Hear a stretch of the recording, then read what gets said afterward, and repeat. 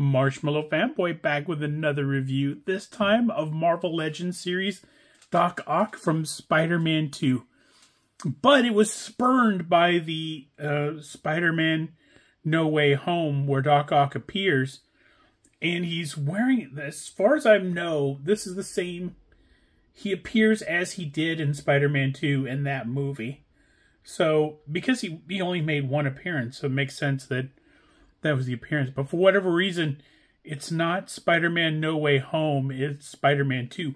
Much like Andrew Garfield's was Amazing Spider-Man 2 and not Spider-Man No Way Home. So maybe it was easier to clear this version? I'm not sure.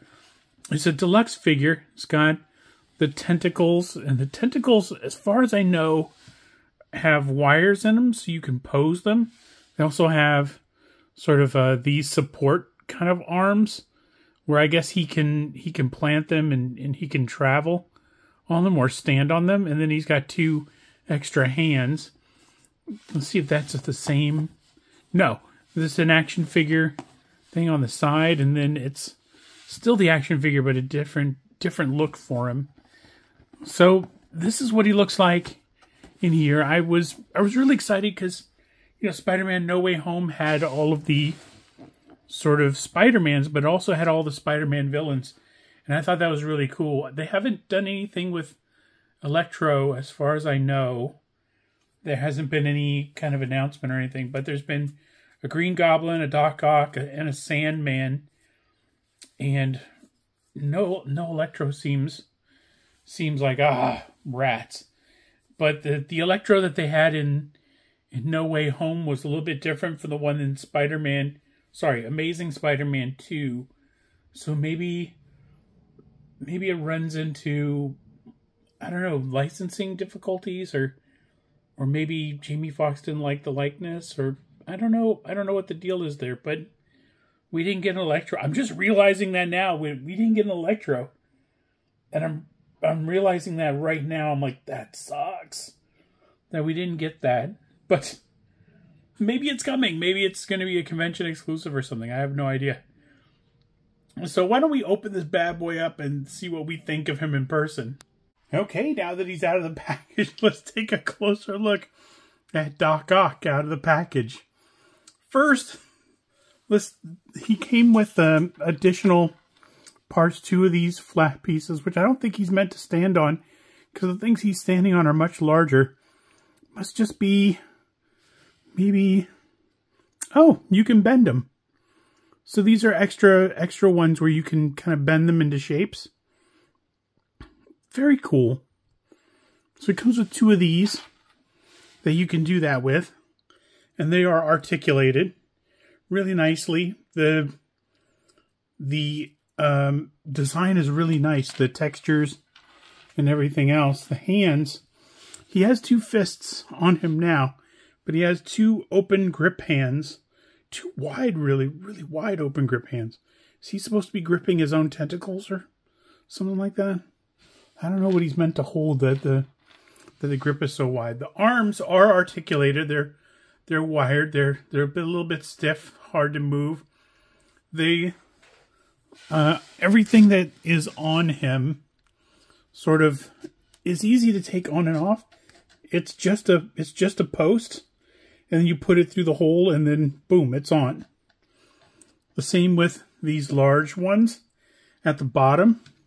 He stands up for maybe a real short time, and then he either pitches forward or backwards. I haven't really solved that problem. I don't know how to sort of support him, or if I can get him into better positions. But I think a lot of it is just going to be trying to balance him. So the arms are articulated. They move around. They're really nice. They have little holes in them, so that just like kind of those bendy figures and things. And I don't know if the holes are to sort of proof it against disintegrating, or I'm not sure. But the tentacles connect directly into his back. So they're not things that you can take in and out. They're not sort of articulated in a way that you can sort of maneuver them or anything. For all intents and purposes, he's hardwired in. And so is the the trench coat and the overcoat over that. And of course he has what the tentacles are supposed to be connected to, which connects kind of all up his spine and everything. The likeness is really good. Of course the legs, I don't know, the legs are virtually worthless probably because of the tentacles maybe, but the tentacles are so flexible that you could pose him. Maybe the tentacles are crawling and he's sort of kind of flying toward you. See if his head will support that. Yeah, he gets up pretty good as far as that goes. The glasses are molded to him, so they're permanently there. This is a nice figure. As soon as I figure out how to deal with him a little bit better, I think it'll be a little bit easier to move him around. I put the part of his leg farthest back, that's where he's pitching forward, so maybe he won't pitch backwards. We'll see if that works out for me. But it's a really cool figure. It's one of those figures that justifies the deluxe price tag. I mean, just, Green Goblin will too, because he comes with a glider. And that's really cool. But I am reminded that, oh no, White Rabbit came with the glider for the Demo Goblin, I think. And that was a really cool, but I guess Green Goblin's glider is a lot more involved than that, so I'm not sure. But I like this figure. I just need to figure out how to get him posed in a way that'll make him sort of support his own weight and not be, well, I'm not going to do it on camera, but it's a really good figure. He's a nice addition to the collection. I'm going to enjoy sort of trying to make him stand up, make him do cool stuff. But you should absolutely get him.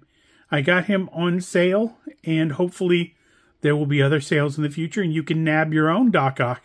So until then, enjoy your toys.